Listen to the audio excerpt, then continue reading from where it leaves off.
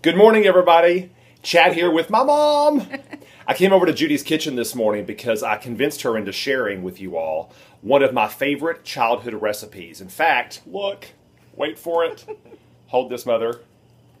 That box right there is full of recipes that I grew up with as a child. So show them some of the recipes. Oh, okay. Let me see. Here, I'll hold it. We have banana bread. Banana bread, one of my favorites. Miniature pecan pies. That sounds delicious. Potato candy. That sounds amazing. Pudding pops. Pudding pops. Butterscotch fingers. Mother, did I only eat sweets growing up as a child? Do we have a recipe for insulin in the box? Good Lord. Okay, that's it. Okay, so wait. We have a recipe, though, for chicken and dumplings. No, we don't, Chad. There's not one in here for chicken and dumplings. What do you mean there's not one in there? You used to make that all the time at Thanksgiving. It only has 2 ingredients. What are you talking about, 2 ingredients? There's not a recipe? There's not a recipe. What do you mean there's not a recipe? Wait, okay, show everybody what you're doing, first of all. Okay, I'm stirring chicken broth. Okay, but hold on. Can we go back to this whole thing about there not being a recipe? What are you talking about? There's not a recipe. It's real easy to make chicken and dumplings. You use chicken broth and you use biscuits. Just biscuits that you buy at the grocery. Generic biscuits. Chicken broth and biscuits? That's all you put in it? That's it. The broth is boiling. Now I'm going to go get the biscuits. I cannot believe this. I thought we had some sort of like passed down recipe for chicken and dumplings that was passed down through generations and generations of the Adams women. By the way, an Adams over there.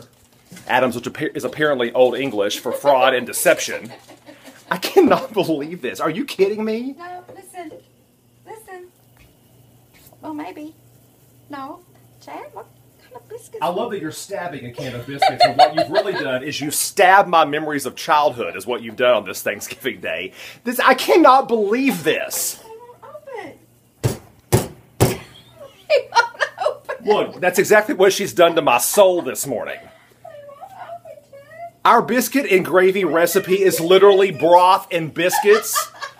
I grew up thinking you all were amazing cooks. What did you do? Try a different can.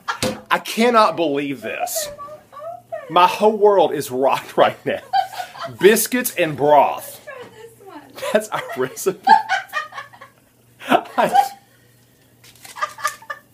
Can I at least say...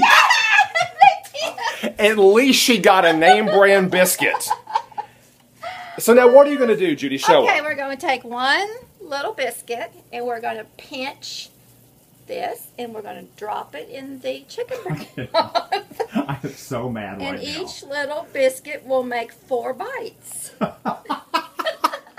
This is our recipe for chicken and dumplings. This is so mortifying and horrifying and embarrassing. But I will say they're really good, aren't they, Judy?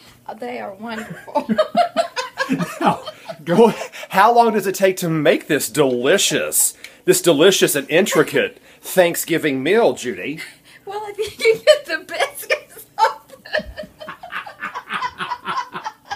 Not real long. Well, I guess if you think of it this way, my family created the world's easiest chicken and dumpling recipe. Say Happy Thanksgiving, Judy. Happy Thanksgiving. Happy Thanksgiving. I hope your childhood memories aren't destroyed today like mine were.